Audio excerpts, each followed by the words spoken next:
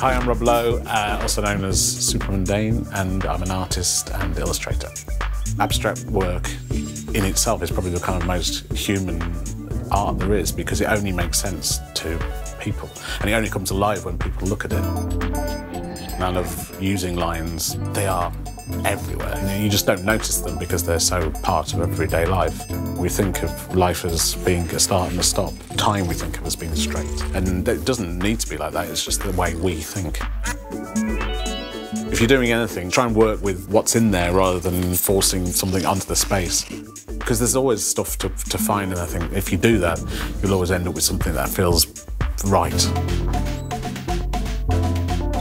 It's taken me a long time to do what I do and to get where I am now, and I think that shows in just my approach.